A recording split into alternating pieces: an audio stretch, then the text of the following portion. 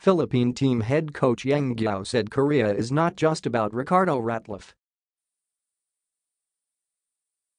Ratliffe, a former PBA import, is now playing as a naturalized player for the reigning Asian Games champions.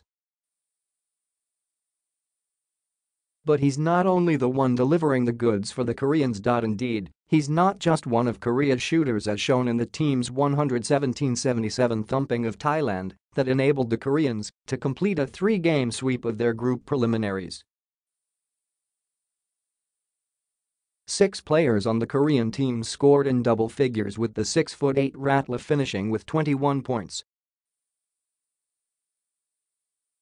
Although Ratliffe averages 23 points and 13 rebounds per game, Guiao said they have to put on a solid defensive scheme if they are to be successful.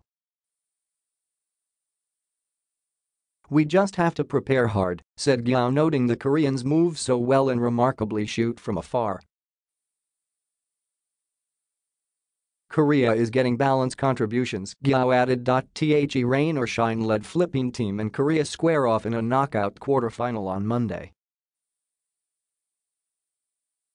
Size, according to Guiao, won't be much of a problem. The best thing about Korea is they've been so patient running their plays. They rely on their ball movement and would wait for an opportunity to break down the defense and attack it, Guiao said.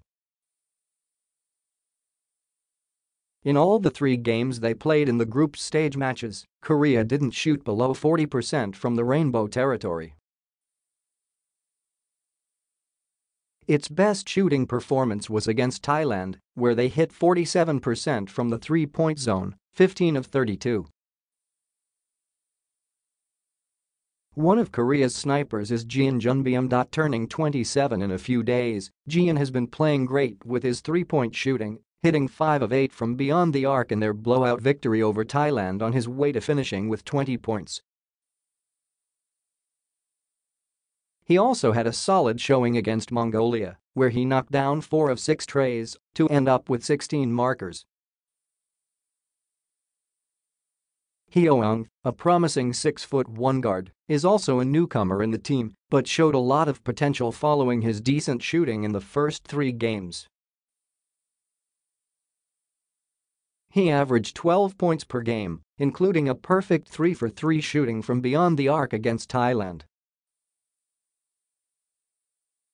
Hyo-young and Lee Junghyun, 2 of the holdovers from the squad that won gold 4 years ago, remain to be solid contributors. The 6'5" Hyo had his best game against in his team's 108-73 beatdown of Mongolia, where he finished with 20 points on 6 of 9 shooting from behind the arc. He also had 11 markers in their debut win against host Indonesia. Overall, Hyo averaged 13 points per game. Lee is also a solid contributor. The 6'3" forward averaged 11.6 points per game.